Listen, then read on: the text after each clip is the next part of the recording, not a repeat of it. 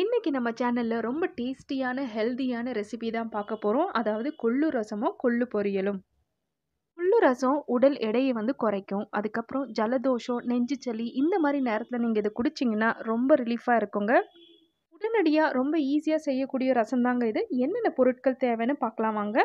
பூண்டு ஒரு 2 பூண்டை நான் அந்த தோல் நீக்கி வச்சுருக்கேன். அதுக்கப்புறம் பார்த்தீங்கன்னா 1 டீஸ்பூன் அளவுக்கு சீரகம், 1 டீஸ்பூன் அளவுக்கு மிளகு, வரமிளகா ஒரு 4லேருந்து 5, ஒரு தக்காளியை நான் 4ஆக கட் பண்ணி வச்சுருக்கேங்க. நல்லா பழுத்த தக்காளியாக எடுத்துக்கோங்க.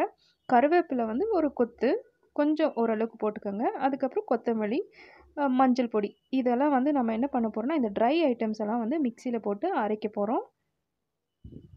ஸோ இது ரொம்ப ஈஸியாக செஞ்சிடலாம். ரொம்ப சீக்கிரமாகவே முடிஞ்சிடும் வேலை. 1 டீஸ்பூன் கடுகு, அப்புறம் தேவையான அளவுக்கு உப்பு.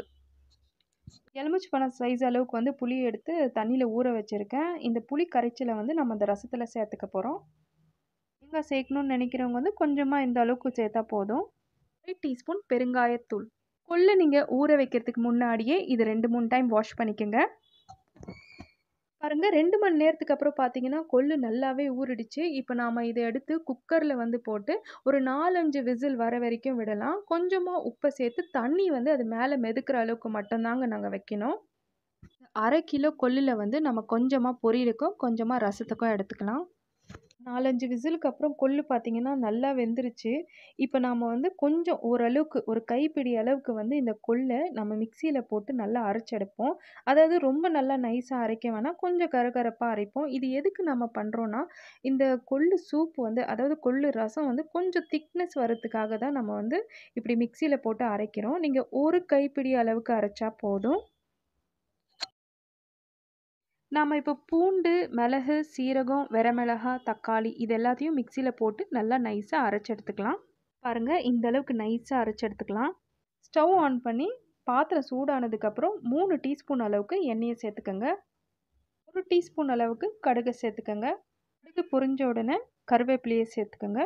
நம்ம மிக்சியில் அரைச்சி வச்சுருக்க அந்த மசாலாவை இதில் சேர்த்துக்கலாம். மசாலாவை இந்த எண்ணெயோடு சேர்த்து நல்லா மிக்ஸ் பண்ணி விடலாம். நம்ம மிக்சியில் அரைச்ச இந்த கொள்ளை இந்த மசாலாவில் சேர்த்துக்கலாம். ஊற வச்ச புளி கரைச்சலை நம்ம இதில் சேர்த்துக்கலாம். குக்கரில் வேக வச்ச அந்த கொள்ளு, அதுக்கப்புறம் நம்ம வேக வைக்கும் போதோ கொஞ்சம் தண்ணி ஊற்றணும் இல்லையா, அந்த கொள்ளோட தண்ணியும் இதில் சேர்த்து நல்லா கொதிக்க விடணும். கொஞ்சமாக பெருங்காயத்தூளை சேர்த்துக்கலாம். 1/2 டீஸ்பூன் அளவுக்கு மஞ்சள் பொடியை சேர்த்துக்கோங்க. உங்களுக்கு இந்த ரசம் ரொம்ப திக்காக வேணாம், எனக்கு கொஞ்சம் தண்ணியாக வேணும்னு நினச்சிங்கன்னா எக்ஸ்ட்ரா 2 டம்ளர் தண்ணியை ஊற்றி உப்பு தேவையான அளவுக்கு உப்பை சேர்த்து நல்லா கொதிக்க விடுங்க. கடைசியாக நாம் கொத்தமல்லி தழைகளை தூவி நல்லா கொதிக்க வைக்கணும். ஒரு 5-10 மினிட்ஸ் கொதிச்சா போதும். கொள்ளு ரசம் ரெடி ஆகிடுச்சு. இப்போ பொரியல் எப்படி செய்கிறதுங்கிறத பற்றி பார்க்கலாம் வாங்க. 2 டீஸ்பூன் அளவுக்கு எண்ணெயை நான் இதில் சேர்த்துருக்கேன். எண்ணெய் நல்லா காஞ்ச உடனே கடுகை சேர்த்துக்கலாம். கடுகு நல்லா பொரிஞ்ச உடனே கருவேப்பிலையும் 4-5 வரமிளகாயும் கிள்ளி போட்டிருக்கேன். இந்த எண்ணெயிலேயே பெருங்காயத்தூளையும் சேர்த்துக்கோங்க. வேக வச்ச அந்த கொள்ளையும் இதில் சேர்த்து நல்லா வணக்கி எடுக்கலாம்.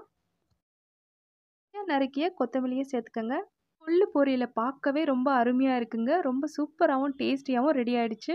இந்த கொள்ளு ரசம் நீங்கள் சாதத்தோடு சேர்த்து சாப்பிட்டா ரொம்ப நல்லா இருக்குங்க. இல்லை நீங்கள் கிளாஸில் ஊற்றி குடித்தாலும் உங்களோட ஜலதோஷம் ஒரே நாளில் காணாமல் போயிடும். கண்டிப்பாக இந்த வீடியோ உங்கள் எல்லாருக்கும் பிடிச்சிருக்கும்னு நான் நம்புகிறேன். நம்ம தமிழ் குக்கிங் சேனலுக்கு சப்ஸ்கிரைப் பண்ணுங்கள். நன்றி.